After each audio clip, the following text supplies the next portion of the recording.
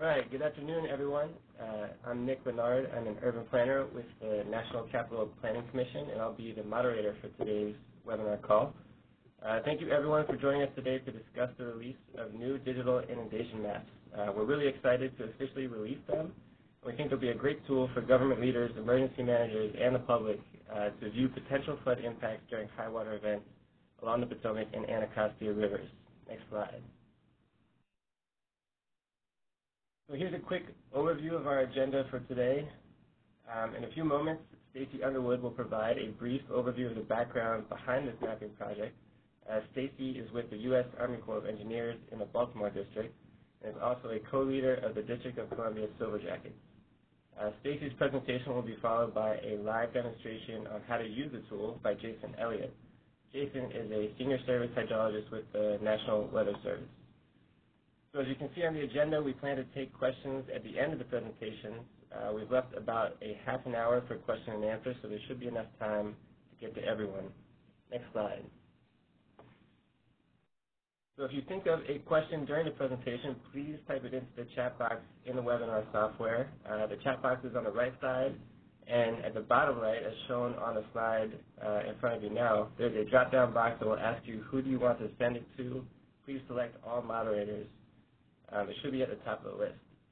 So when the question and answer session comes, we'll start with the questions that we've received in the chat, and then we will also take questions over the phone once the presentations are done. Okay, so before we get into it, just two quick housekeeping items. First, I'll note that this webinar will be recorded and then later posted online. And second, the audience will be muted until we get to the question and answer session. So with all that, I will turn the call over to Stacey Underwood. Stacey, go ahead. All right, thank you, Nick. Again, good afternoon, and thank you for joining us today. As Nick said, I'm Stacey Underwood with the Corps of Engineers. I'm the Silver Jackets Program Coordinator and the Project Manager for this project. Some of you may be wondering, what in the world is the Silver Jackets team? Well, the Silver Jackets is a program that the Corps of Engineers developed a number of years ago to bring together federal, regional, state, and local agencies to reduce flood risk in each state. Next slide, please.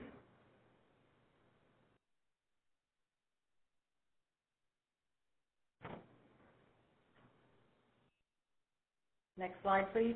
There's two. Okay, there we go. Thank you. The District of Columbia was the 43rd team to be established a few years ago. There's now 46 state teams plus the District of Columbia. Both Maryland and Virginia also have Silver Jackets teams. And one of the goals of the teams is to work together, leverage resources, and implement flood risk management projects. Next slide.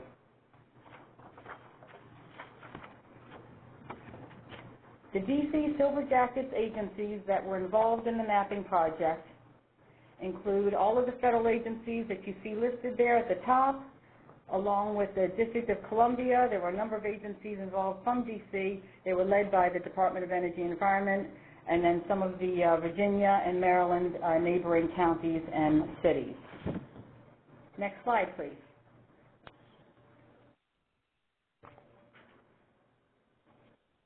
So as you may be aware, D.C. is susceptible to three types of flooding. There's riverine flooding, which is floodwaters that are coming downstream along the Potomac River and Anacostia River, such as the flood of record in 1942. It's also susceptible to tidal flooding, where water is pushed up from the Chesapeake Bay into the Potomac and Anacostia rivers during tropical storms and hurricanes, such as Tropical Storm Agnes and Isabel.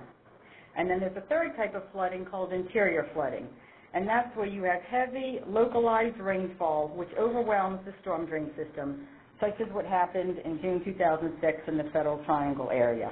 Next slide.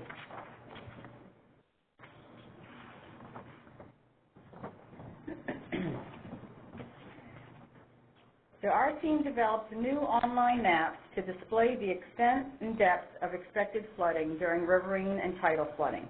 It does not include interior flooding.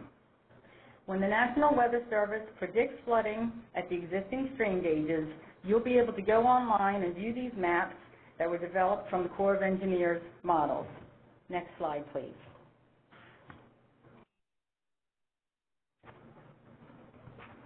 Here is a quick screenshot from one of the maps. As Nick mentioned, Jason Elliott's going to demonstrate the tool in a few minutes, but I wanted you to have an idea of what the product looks like.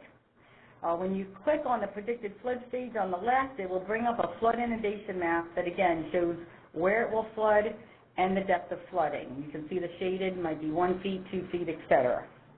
Next slide, please.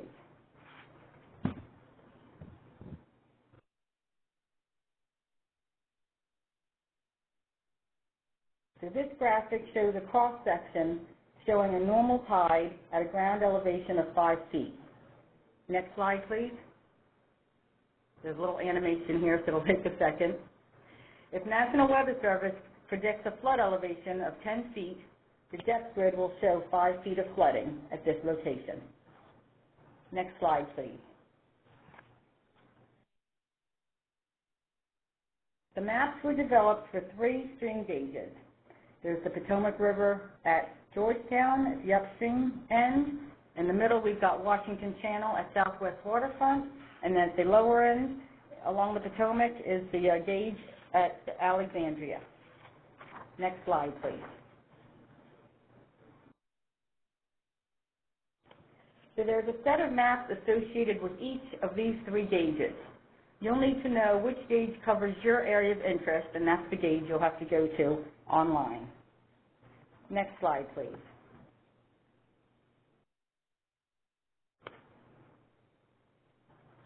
So there's a set of maps for the tidal storm surge flooding and one for riverine. Again, the tidal maps are for water pushing upstream. Next slide, please. You're going to have a little animation here showing the water pushing up the Potomac River. The flood inundation maps extend from Fletcher's Cove on Canal Road in northwest D.C. to the mouth of Broad Creek near Fort Foote, Maryland, and Fort Hunt, Virginia, for a distance of approximately 14 miles. Flood maps also extend up tributaries such as 4 Mile Run, Cameron Run, and Oxen Run along the Potomac River. Maps for the Anacostia River extend from New York Avenue in northeast D.C. to its confluence with the Potomac River, approximately 10 miles. Next slide, please. And you can actually hit the next slide for the next animation. The riverine maps cover the same areas, but again, this is for heavy rainfall along the Potomac, in the Potomac watershed that flows down to D.C. So the riverine flood maps include water backing up into the Anacostia River and other tributaries. Next slide, please. So when a riverine or tidal flood is predicted in D.C., please go out to the website and use these maps, as they'll be very beneficial. The maps will assist local officials, emergency managers, and the general public in making decisions about things such as evacuations, road closures, the installation of flood risk management measures, things such as moving vehicles out of the way, and also just moving critical items to higher ground, and much more. In addition to this being a tool just prior to and during a flood, the maps are also a tool for planning and mitigation purposes. Anyone can view the maps at any time to see what the impacts of a large event might have. Next slide, please.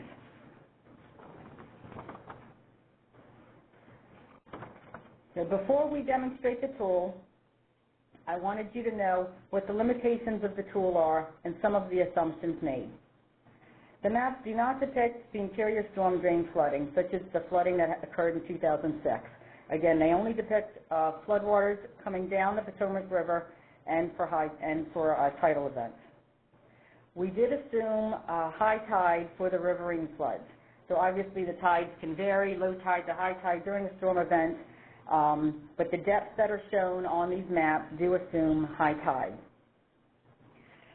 The maps also include the Potomac Park levee system, so it shows the area behind the levee is protected until the levee is overtopped. So that's that main Potomac Park levee system in downtown D.C. that the Corps built and National Park Service operates and maintains. But other local and federal flood risk management systems are not shown on the map, such as Blue Plains is doing some flood risk management measures now that's under construction. The Georgetown waterfront, somebody actually has to raise the wall there. So that's not shown, that will be shown as flooded unless they put that wall in place. And also Joint Base Anacostia Bowling levee flood wall, which is not in a great condition, so that's not shown on the map. Another thing I wanted to point out is that we did use the ground elevation below elevated roadways as the basis for the mapping. So if the ground below an elevated roadway is flooded, then the elevated roadway may be shown as flooded when it is not. And then lastly, I did just want to mention that the maps don't reflect concurrent significant rain, riverine, and storm surge flooding, but this is a highly rare and unusual occurrence. Again, we just assumed high tide. However, if there is a concurrent event, National Weather Service will certainly predict the flood stage at each stage. However, the maps may not be, as accurate as they would be otherwise. All right, next slide, please.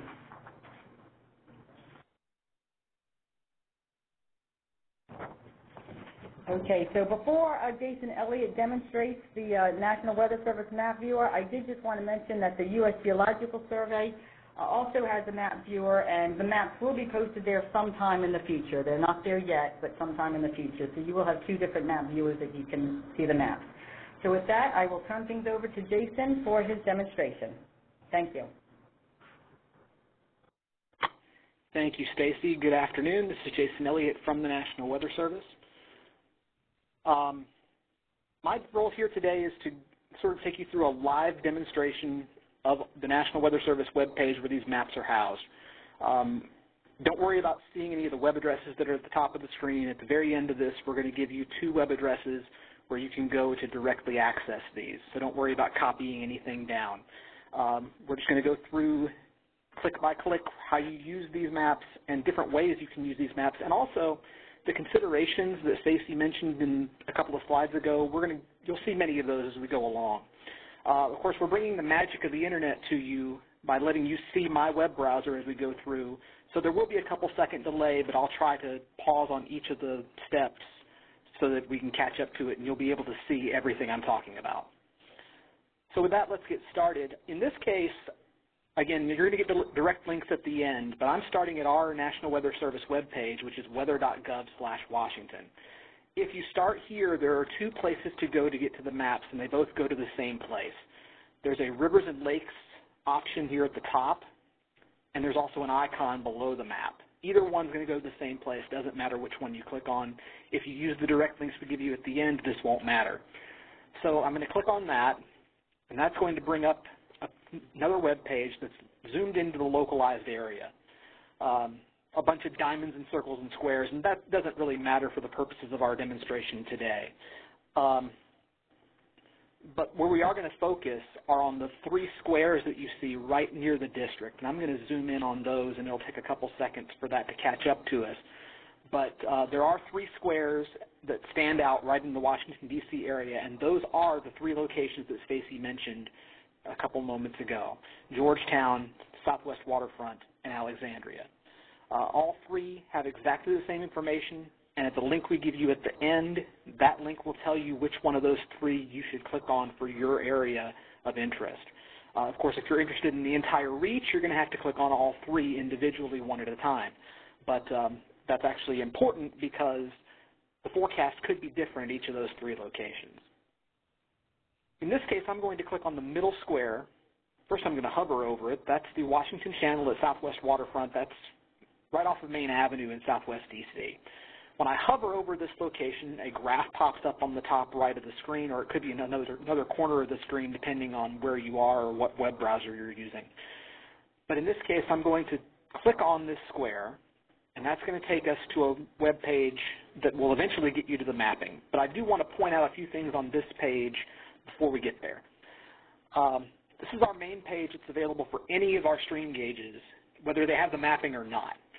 The blue line on the left side is the observed data going back 5 days. The purple line on the right side is our National Weather Service forecast, which goes out 72 hours from this morning. So there's about 66 hours of it left on the screen here. Below this graph is a wealth of additional information that I want to make sure you're aware of, even though it's not directly related to the mapping. Below the map, or below the graph, I should say, is information about historic crest data. You see many of the floods that Stacey mentioned, 36, 42, 33, Agnes, Isabel. They're all there. And as you'll see when we get to the maps, you'll see those type of levels on the maps, and you'll see much higher. Flood stage at Southwest Waterfront, shown here 4.2 feet. That flood stage will be different at the other two locations, so make sure you check that out for yourself.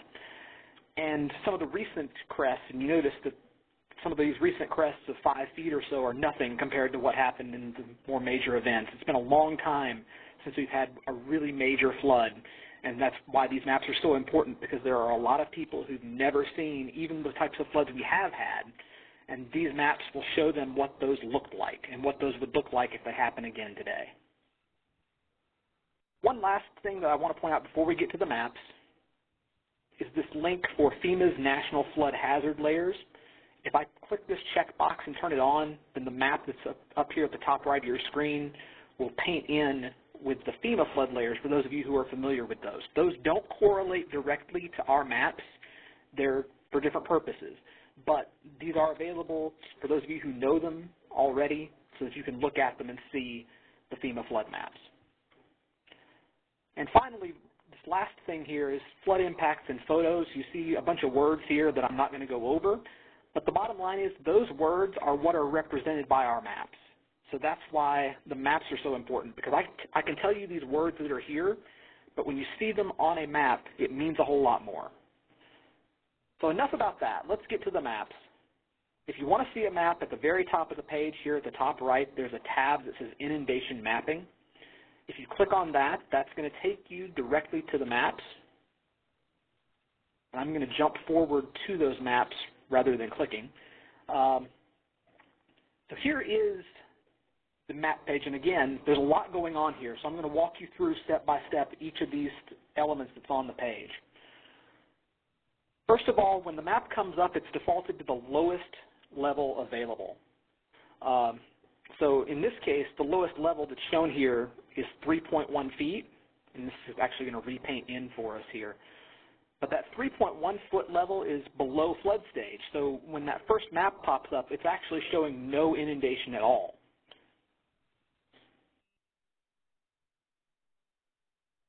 As I move up, the map will change. I can go to different layers and different levels.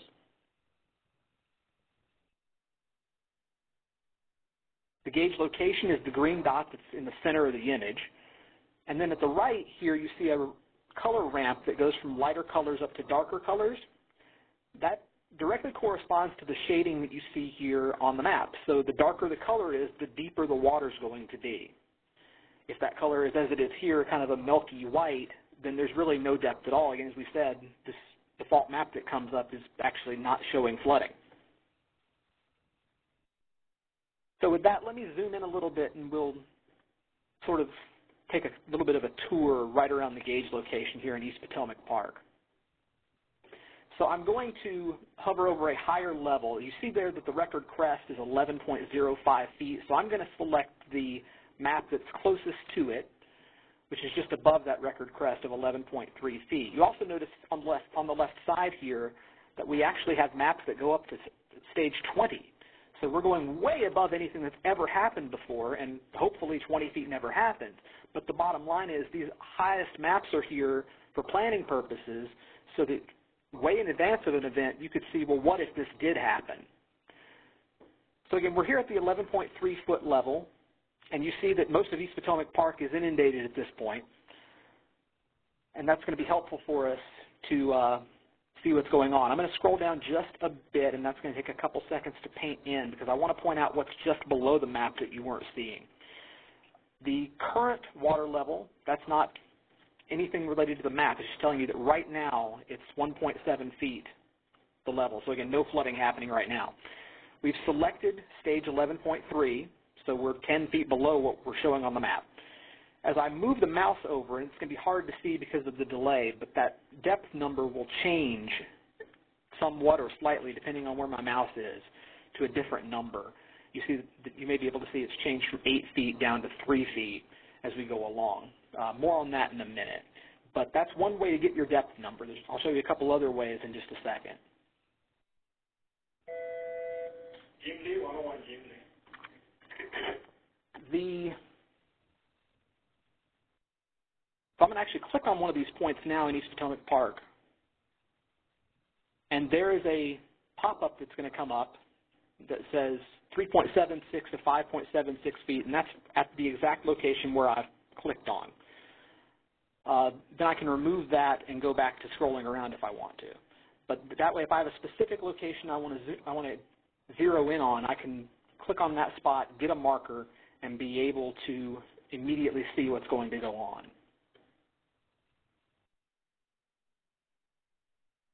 So now I'm going to move up a little bit to the 17th Street area. You heard Stacey talk about the 17th Street closure, and you see there it's represented. So nothing is making it past that spot, but plenty is making it on the other side of that spot, as you see. And again, I'll click in that location just to the east of the World War II Memorial on 17th Street, and around the Record Crest, there's somewhere around 3 to 5 feet of water on 17th Street at the Record Crest.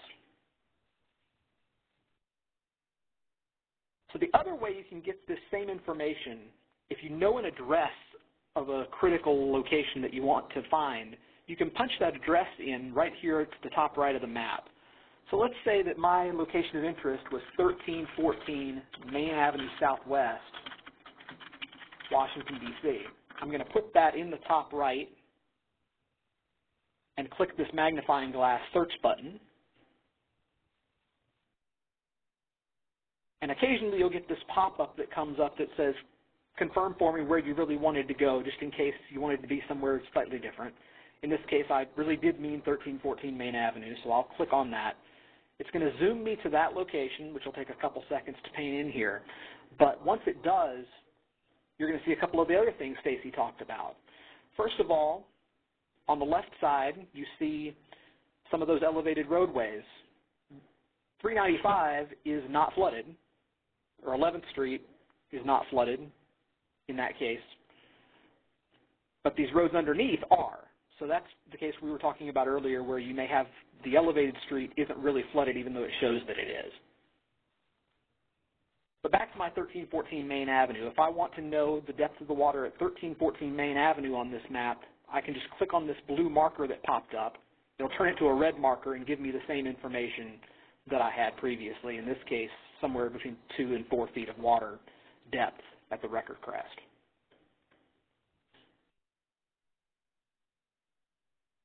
So I'm going to reset the view here and show you a couple other things. This will, again, take a couple seconds to paint back in. But at the top left of the page here, you see 3 data types: inundation levels, flood categories, and current forecast. Just really briefly, I wanted to click on flood categories to show you that those are available if you don't want to deal with all the various numbers, the 2.7s and the 6.5s of the world. You can go to this instead and select flood stage categories. Now, an important note about this is the maps that you're seeing are the highest map for the category. So when I'm on this below flood map, that's the highest map before it starts flooding. And if I switch to minor flood, that's the highest minor flood before it goes to the moderate flood level, which moderate flood would mean in a whole bunch of buildings and significantly affecting travel. So this is the map that's right before that starts to happen. One last thing before I leave this, you notice down here at the bottom there's inundation on 4 Mile Run indicated. I want to make sure everyone knows that on 4 Mile Run and on Cameron Run further south and on these other tributaries that come in, Rock Creek would be another, all you're seeing here is the inundation from the Potomac. You're not seeing anything that might be coming downstream of those streams. So just as it doesn't depict interior flooding in D.C., it doesn't depict the riverine flooding of these small tributaries either. So everything you're seeing on the maps is specifically related to a Potomac Anacostia flood. And the third option here for data type, current/forecast. When I click on that, a big map's going to pop up that says there's no flooding because it's not flooding right now, but we're going to get close over the next 24 hours.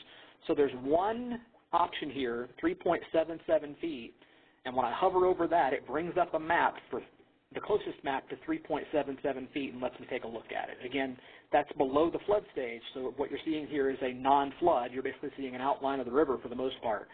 but there is a little bit of inundation. If I zoomed in on East Potomac Park, you'd see a little bit of water coming up there, but again, it's below the official flood stage. We also mentioned that there are two sets of maps here. Everything that I've just shown you are just for freshwater flooding. If I go below the map, there's a section here labeled Map Overlays, and you see tidal inundation layers. There's 10 of them available from 4 feet all the way up to 15 feet. And I can click on any of those to turn them on, and I'm going to come up just a little bit here. Bear with me. I can turn any of those on, and in turn off the one I had on, as you see here. So now I've got the tidal inundation 7.4 feet listed. So that's how I can bring a tidal inundation layer on instead of those freshwater if you know that it's for example, a tropical storm and it's going to be all tidal surge. But there's one last thing I want to point out. I want to zoom back in on that main avenue area that we were at a couple minutes ago and show you one thing. If I turn on the 10-foot tidal layer and come up here and turn on the 10-foot freshwater layer, those are both going to paint in. And when they both paint in, it's going to be hard to see on this, but there's very little difference between the two. I'm going to try to toggle back and forth in such a way that you can see it, but there's very little difference, almost none. So for the most part, especially if you're in this middle reach, the southwest waterfront reach, you can use these maps almost interchangeably. As you go further up toward past Georgetown or further down south of Alexandria, that may not be as much of the case. In those cases, my recommendation is that you turn both the freshwater and the tidal on if they're close to each other, and use the worst case as your planning tool. Below that section where you pick the map overlays, there's some site-specific information, which is largely the same information that Stacey presented about the considerations and limitations, and also the same information that was available to you on the previous page that I showed you with the historic crests and those flood impacts. Those are also available here too. One last thing, everything I've just gone through here is just for that southwest waterfront gauge, but the exact same thing, I could repeat it twice for the other two and you'd see exactly the same things. In this case, I'll flip over very briefly to Georgetown. Here's the hydrograph for Georgetown that we showed you, the same one for southwest waterfront a couple minutes ago. And when I click on inundation mapping on this, it will similarly take me to the inundation map for that part of the river, which in this case is essentially from the Memorial Bridge up all the way up to Fletcher's Cove at the northwest end of D.C.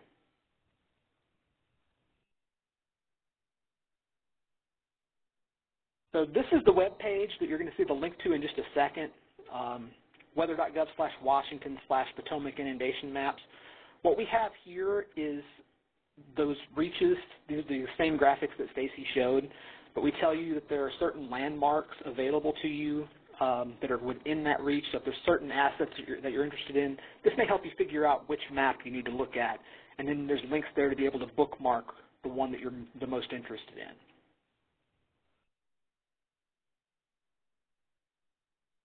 And there's that link, weather.gov/Washington/Potomac inundation maps. D.C. government also has a very similar website that provides the same links, and there's their website as well, doee.dc.gov/service/FIM. And that is the demo, and I will turn it back over to Nick. All right, thanks, Jason. So that concludes the presentation portion of the webinar today. So we've got really the next 30 minutes or so to answer questions. So we have both Jason and Stacey available, but we've also invited some of the experts that worked on this tool. They're also on the line to help answer any questions. So it looks like we've received one question over chat, so we'll take that one first. You guys can keep asking questions in the chat box, and then after we go through those, we will open up the phone lines to ask, so you can ask questions through that. So the first question I think we'll have Stacey start with this one, and it is, what is measuring water depth sensors at each location? Question mark. Okay, thanks, Nick. Let's see.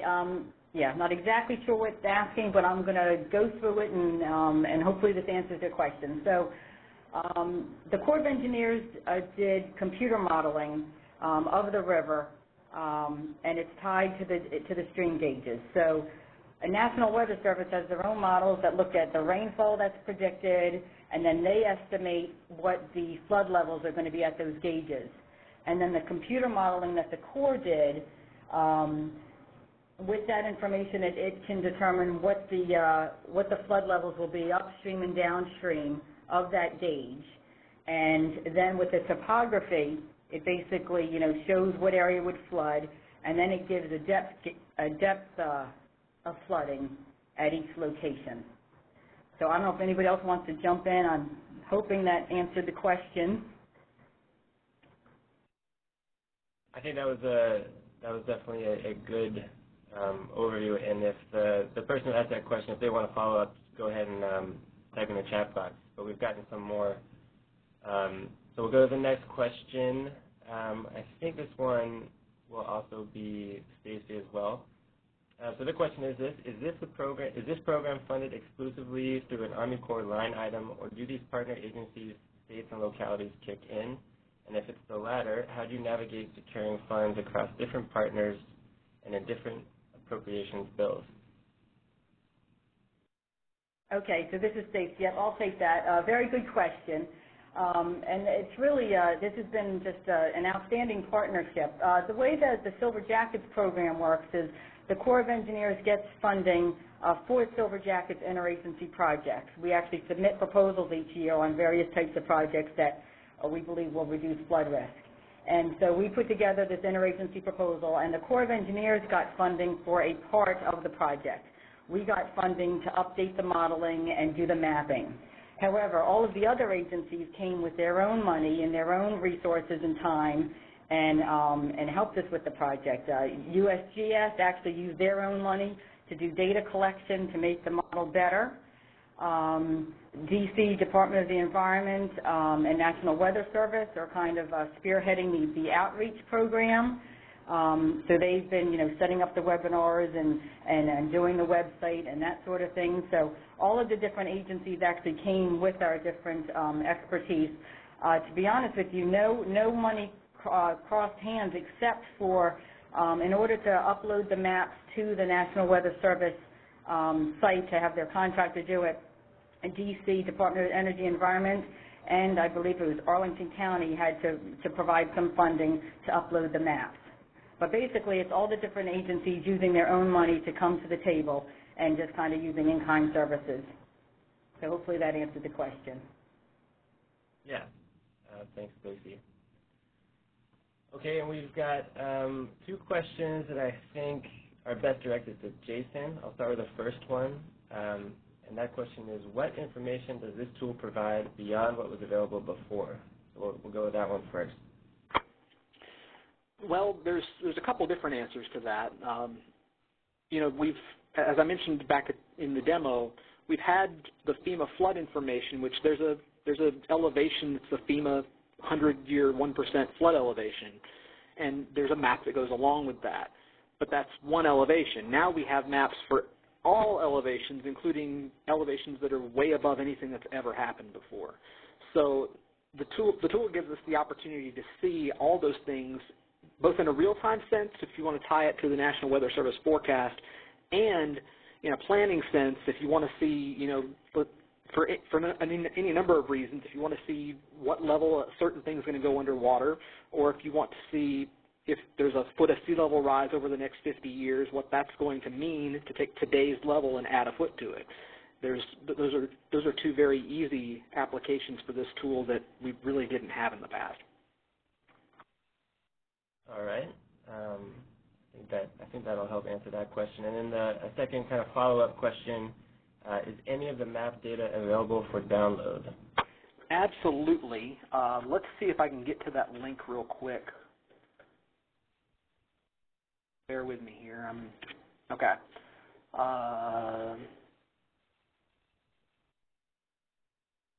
It's sort of a small thing here, but there is a link. Oh, I'm on the wrong page, Sam. I apologize. There's a small link on the bottom right of the map here that's going to come up, and there's a small icon here for KML, and so all these layers can be downloaded in KML format to put in Google Earth. So we've made it all available in that way. So I think there's a bit of a delay with the website. Just want to make sure that we can see where that link is. Are you hovering over it right now, Jason? I am, yes. Okay, yeah. So at least from my screen, I had to scroll down in the webinar software just to see the bottom of the screen. The little KML icon. Okay. I'll move it up a little bit. Yep. All right. So that's where you can download the layers. All right, so we'll move on to the next question. Thanks, Jason, for that. Okay, we'll take this one. We'll start with Jason, and anyone else can chime in for this question, which is, you might have mentioned it, but which parts of D.C. are considered the most vulnerable to floods? The D.C. Silverjackets team's actually been working on this very heavily. In fact, there are folks I absolutely know are on the call who've been very much working on this, aren't in a speaker role today. And so there's a lot of sort of still to be determined on that. The maps are going to show you where the most vulnerable places are to a Potomac and Anacostia flood, but certainly there are other places related to interior flooding of rock creeks, even storm drains, the Federal Triangle, that aren't going to be represented on these maps. So we have to be vigilant and aware of where the flood risk is everywhere and do everything we can to mitigate that risk. This tool will help for some of it, but it's not going to be a single solution to identify all of it. So the Silverjackets team is working to kind of find all of those places and make sure that there's something in place and that we can try to help mitigate things where possible. Great, thanks, Jason. I'm also going to ask Pet Mono, who is the floodplain manager for the District of Columbia, to chime in here. Thanks, Nick. This is Pet Mono, from Department of Energy and Environment. Just want to add to what Jason just mentioned, that I think the easy way to start looking at is by using this tool. Jason mentioned that there is a FEMA floodplain map within the National Weather Service web page or this site. So it would be something to look into the area of the flood hazard area in the district. And, you know, as Jason mentioned, that the interior flooding that we have been, you know, talking about today, that it's something that our Silverjackets team has been working on to collect data and collect, you know, information to kind of make it known to us the area that experience particular interior flooding. But for riverine and tidal, you can start using this tool, and also FEMA flood insurance rate map as a guide to look at the area. To look into. Okay, thanks for that. Okay, so this is an easy one. I think Stacey can take this.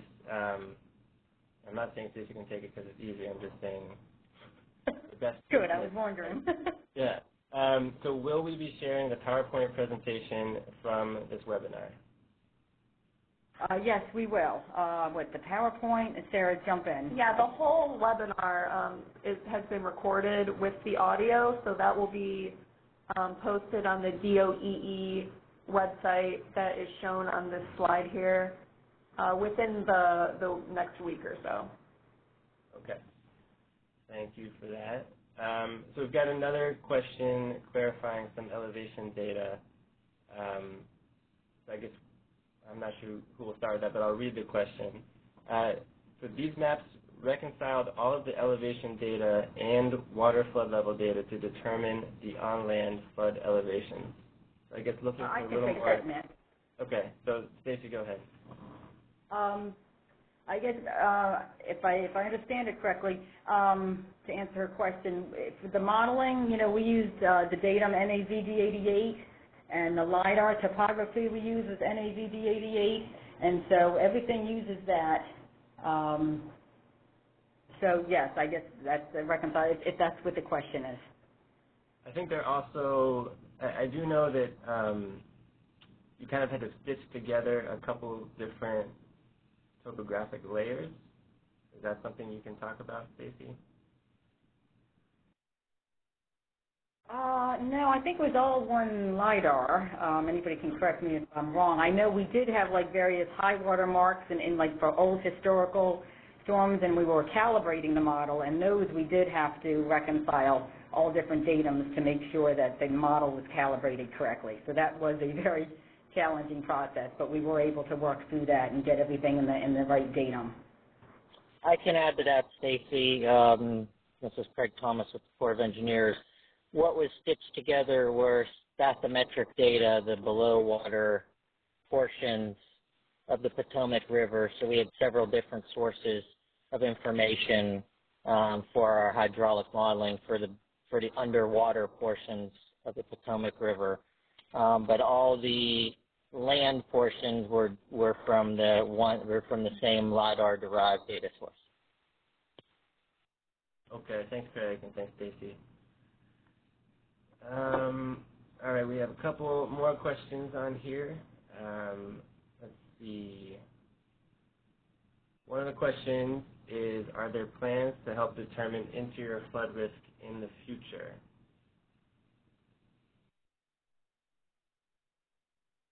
And maybe we'll have, maybe Stacey, since you're a co-leader of the Silver Jackets, you can just mention anything that the Silver Jackets are doing with that. Well, I didn't know if you wanted to actually, Nick, talk about the interior flood task group that we have. So, okay. So do you want to talk about that? I think that's really, how we're moving forward with interior flood. Sure. So as far as interior flooding goes, the tricky thing is getting the data, trying to look at past data of where interior flooding has occurred, and the way we end up doing that is kind of by proxy. So getting information from utilities and other folks who called in and said, or who have had customers call in and said that there's flooding at this location, and trying to aggregate that and put it on a map. So we're working on something to show generally where interior flooding has happened in the past, but I think there is still a lot to do in terms of modeling the topography and then adding additional rainfall on top of that. So there's no model that we have that's anything like what was presented in this webinar. But I do think that's something that a lot of people are interested in. So I'll stop there, and whoever asks the question, they can follow up with us if they're interested. Okay, and then looks like the last question we have via chat is this: are there other big flood prevention projects being planned in the DC area, like the 17th Street levee? I'll throw this one to Stacey for now. Okay, sure, and Pat Minor, feel free to chime in. Yeah, right now there's nothing under construction. The Corps of Engineers right now is supporting a study with Washington Navy Yard to look at their flood risk and ways that they can help reduce it. We're looking at non-structural flood-proofing type solutions and structural things such as flood walls. But again, that's in the early planning stages, and I'm not sure what will be implemented there. We are actually, as we mentioned, the flood inundation mapping was a Silver Jackets interagency project. We did just get funding for another interagency Silver Jackets project along Watts Branch in D.C., which is also in the floodplain. So we're about to kick that study off in the next month. And again, we'll be looking at all different non-structural flood-proofing and structural options there, working with the public, making sure they understand the flood risk. So those are the two really that the Corps is involved with. Betmano, I don't know if you want to mention anything else that DC is involved in?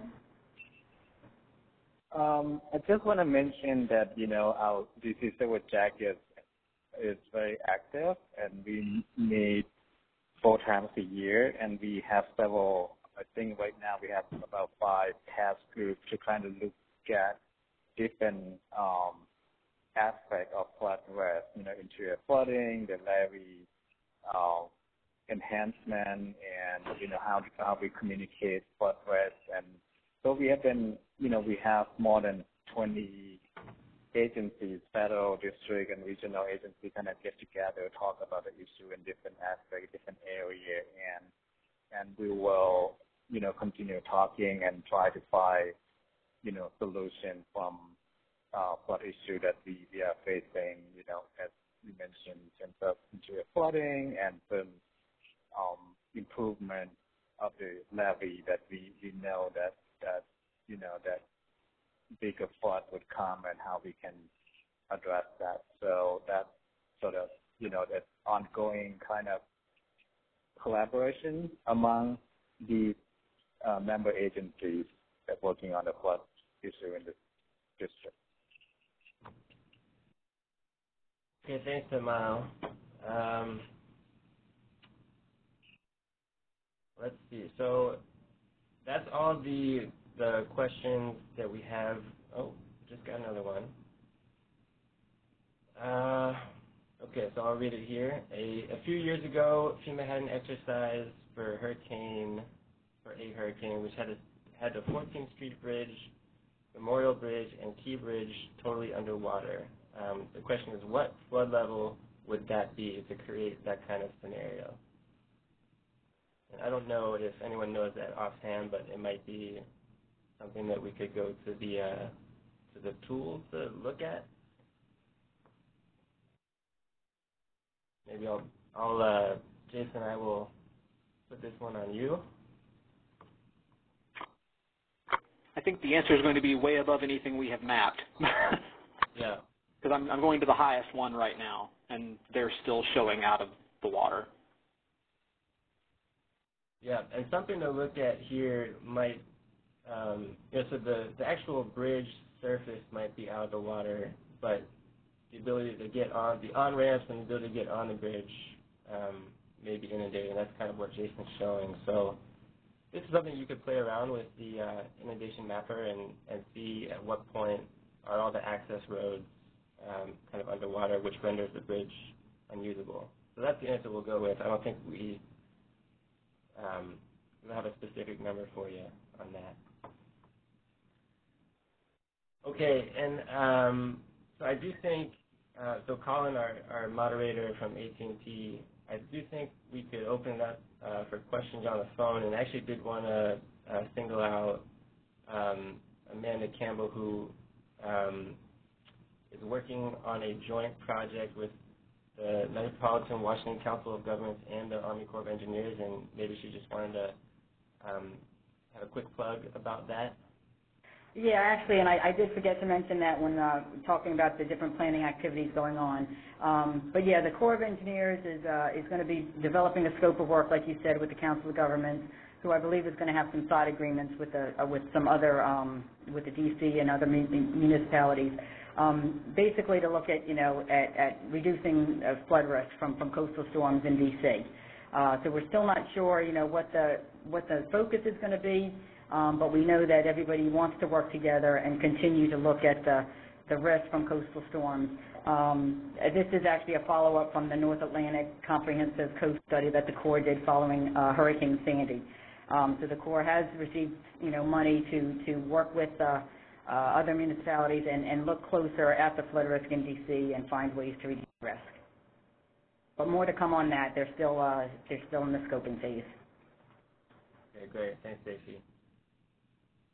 So, Colin, is there a way to open up the phone lines to everyone?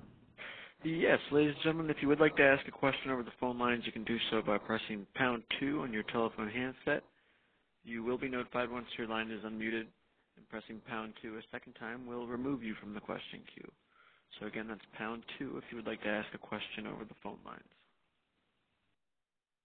And I would also say, Amanda, if you want to follow up at all about the joint study with the Army Corps and the COG, go ahead and just call in.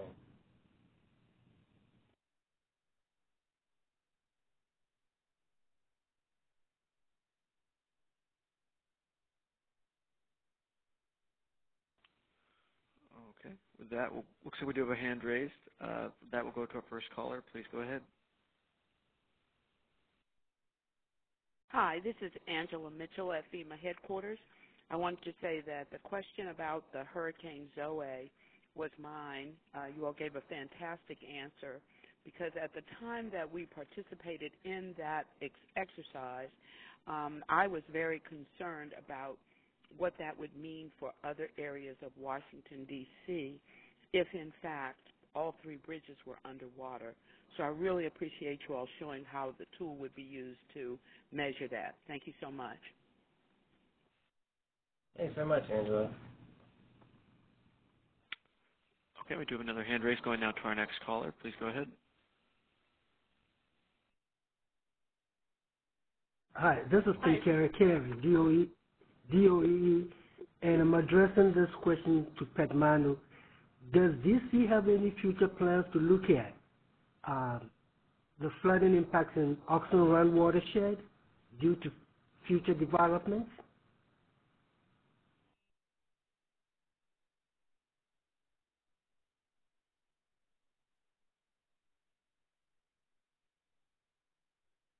Hi, Jim. This is Pat Manu.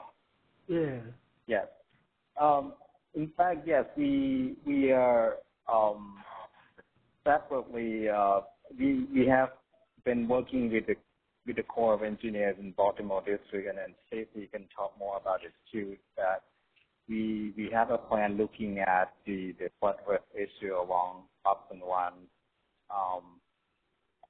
watershed, along with our stream restoration project. That's something that's going on. Yeah, I will chime in. So Oxon Run, the Corps of Engineers actually has an existing flood risk management project there, and the stream meanders through Prince George's County and D.C. And so, yeah, we are working with D.C. To look at that and mainly do some modeling there, see if there's actually some modifications we can make to the stream to make it more environmentally friendly, I guess, and with potential modifications to the project or not. So the bottom line is we want to try to maybe restore the environment, but without losing that flood capacity that the project already provides. So yes, we're currently working on that now, and it'll be done in about a year from now. All right, thank you. Also, just want to add that this project is a collaboration not just DC and the Corps, but also with the Prince George's County as well, because of the way that we want to look at it. It's by watershed that covers both jurisdictions, so it would be jurisdictional kind of project, watershed-based flood mitigation project. Thank you.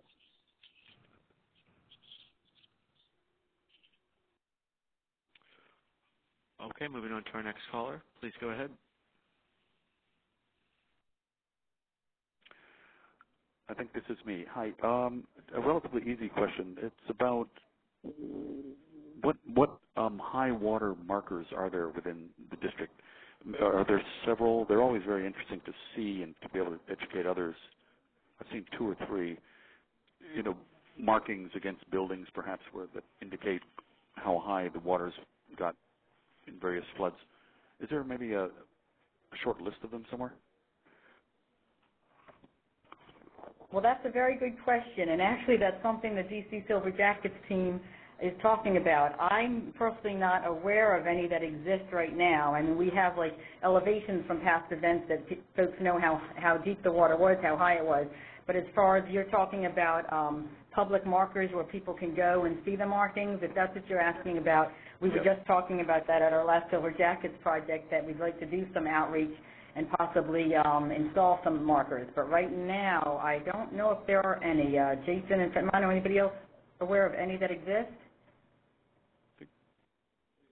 If I may still be on, I don't know, but they're along the mall. I think there's one, Yeah. isn't there, on Constitution and 17th, and then the other one that I'm aware of is not a public one, but over where Ned Wallace used to have where his office is on Haynes Point, the Park Service fellow. But sorry, I think you asked. Somebody else may have something on that. Yeah, Petmano, are you aware of any existing high water marks? Yeah, I'm aware of the one on Constitution and 15th, I believe, and yeah, I'm not aware of in the National Park Service land. So it would be something that we can look into, kind of, to document all these high water marks and also look into new locations that can work with the community, whether or not we can kind of, identify more locations to put as high water marks. May I ask who is asking this question? Maybe I can follow up. I'm sorry, Fetmano, this is Ben Curran. You and I have been in touch. I'm also with you. Okay. Thanks. Okay. Thanks, Ben. Okay. Looks like we have a few more hands raised, so with that, we'll go to our next caller. Please go ahead.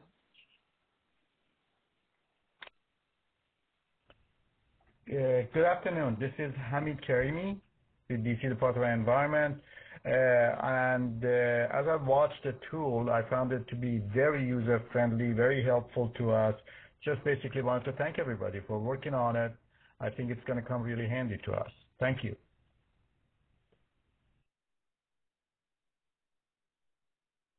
Great, thank you. Okay. And with that, we'll move to our next caller. Please go ahead. Hello, this is Andrea Limaura from the DC Office of Planning. I have a question on how to use the tool. So when I scroll down, I see that there's a list of historic crests. And when you click, you get a really nice, handy list by height. And my question was, if I wanted to model, say, the highest crest, which was 11.05 feet in 1942, and because the district in 1942 was very different from what it is now, and I would just be curious to see what that flood would look like in Southwest DC today. How do I get that 11.05 mapped? I'll take that. This is Jason. So in this case, when the number's on the left side here, there's two sets of numbers. The one that corresponds to the crest is the one on the right. So that would be this, the closest one to 11.05 would be 11.3. So that's the map that you would choose. And then you would scroll to your area of interest, wherever that may be. Okay. And of course, as you say, this is going to be 11.3 feet on today's map, and there were different things going on back then, so there may be things that there probably would have been back in 1942, more inundation than what would happen today because of flood walls and things like that. But that's how you would see what that would mean today, is by picking out the 11.3 map, because that's the closest one, and then going to whatever area you're interested in. So I have to look at those. The numbers under the stage column. What is the? That's right, yeah. Because these gauges are measuring in the state, are measuring a stage level that isn't a true elevation. So you'll use the numbers on the right-hand column to correspond to what the gauge is reading. Okay. All right. Thank you so much. And this is a great tool. Thank you.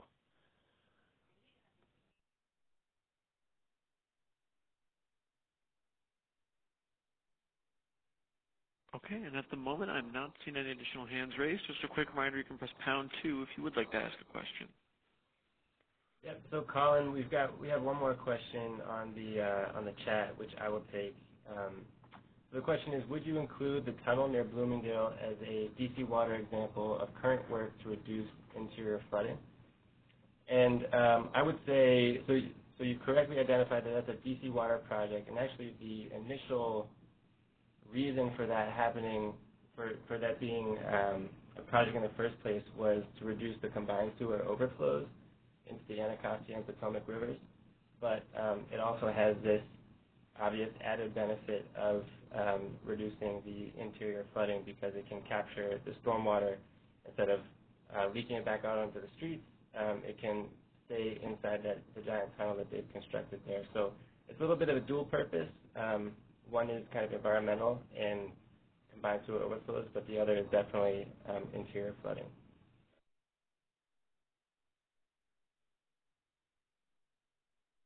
So we are coming up on 2:05, I think, and I think this was a 1-hour webinar. Can you confirm that, Stacey and Sarah? Yes. Okay. So we've got this last slide up here with the website on it, and I believe there'll be some contact information for specific folks on that website if you. Oh, and yes. So we'll leave this one up for a second. We've got Stacey's email and Jason's email. If you have any other questions about what you saw today, feel free to email or call them, I guess. We have their number right there. So that's it for today. I'd like to thank both Stacey and Jason for a great job presenting, and all of the experts that we had on the line. Thanks very much to everyone for joining, and don't forget to check back on the website, and we'll have the recorded presentation there for you. All right, thanks very much.